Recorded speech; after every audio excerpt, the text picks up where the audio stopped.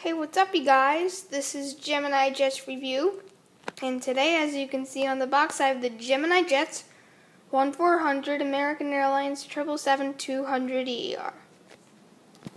Right here is the cockpit, which is very accurate. We have the front door and the One World sign right to it.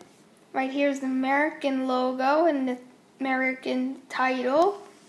We have twin Rolls-Royce Trender engines right here. End of the wing. This doesn't have a wingtip, only the 300ER. 200LR has the wingtips.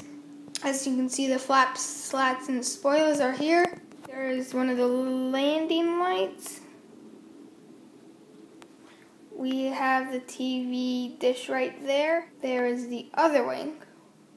Why don't we take a look at the registration, which is N781AN, or an IAN. Right here is the American Airlines tail and the American flag at the top of the tail. We have the stabilizer in the APU section.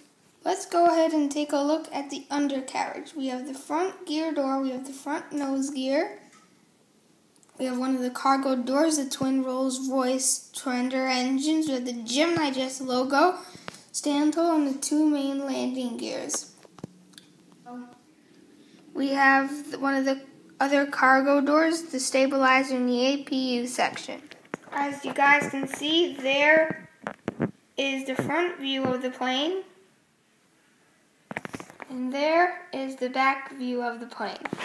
And once again, this is Gemini Jets Review, reviewing the American Airlines 777-200ER, made by Gemini Jets 1400. Please comment, like, and subscribe. Thanks.